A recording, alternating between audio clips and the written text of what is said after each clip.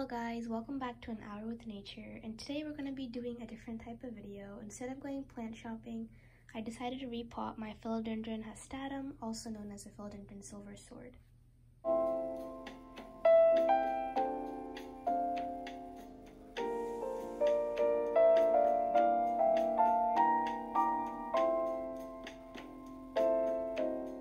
So this plant was doing pretty well for the past 2 weeks, but then suddenly the newest leaves started to get a bit droopy, and I noticed a lot of fungus gnats like flying around this plant. I don't think you can see any, but I saw a few bugs in the soil, so that's why I'm going to be repotting this plant today. So when they shipped this plant to me, they had a lot of sphagnum moss at the top of the plant, so I just took that off to begin with.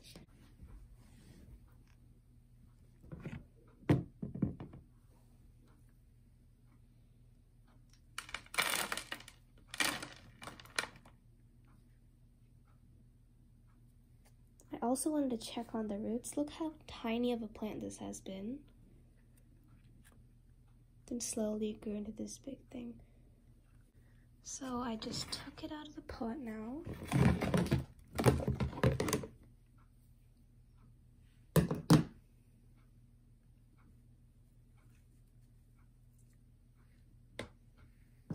This stick has helped support the plant, or else it's just gonna go like this. That's cute.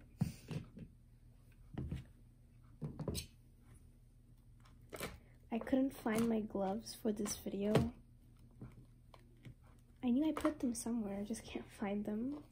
Just using my hands.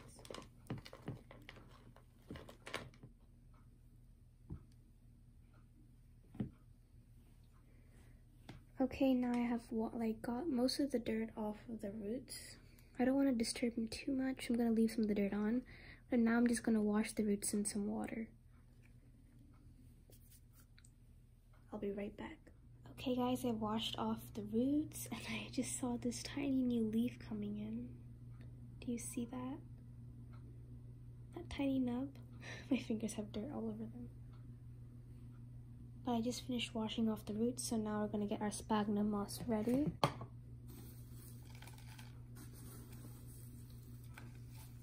I think that should be enough. Just gonna slightly dampen it. That's not enough.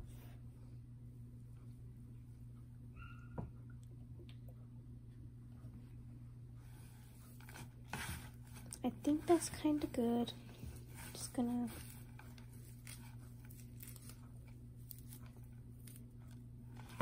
Okay, that's good. Now I'm just gonna take my sphagnum moss and lay some at the bottom.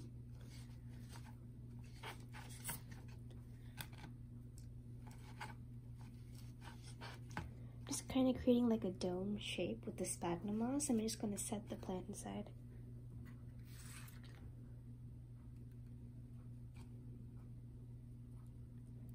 I'm gonna spread the roots out a bit.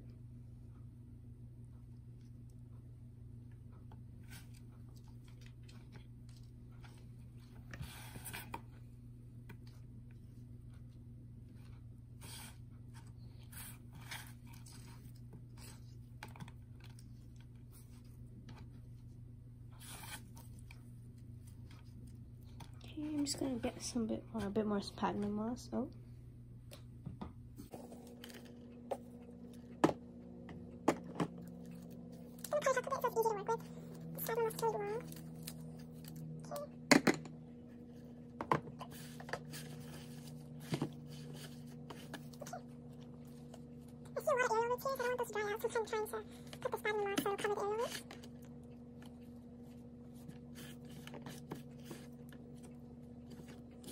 It's kind of good. I'm actually going to let this guy climb on a piece of wood. So I'm not going to be putting that pole back in. This tape off, actually.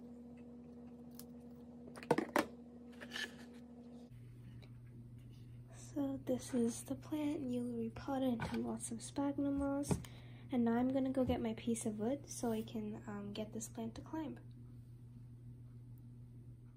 As you can see in the back, my piece of wood is now here. So I'm just going to move my propagation boxes where they go in the nighttime.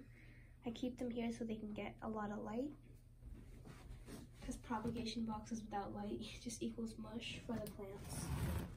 Just gonna move them in there.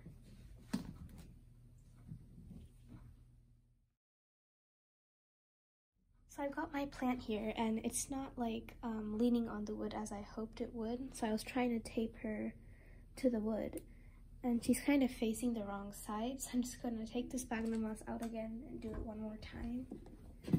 I'm so sorry, Philodendron. Okay, so I repotted her again, and I think this is kind of better now. She can lean on the wood without me kind of forcing her to, so that's good.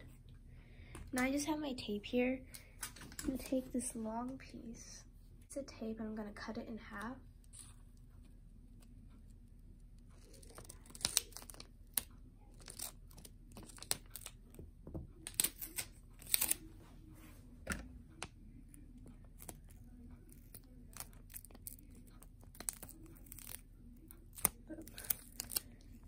I'm gonna cut this piece in half again. I think that should work. Or I'll just leave this whole piece. Just kind of stick this over here.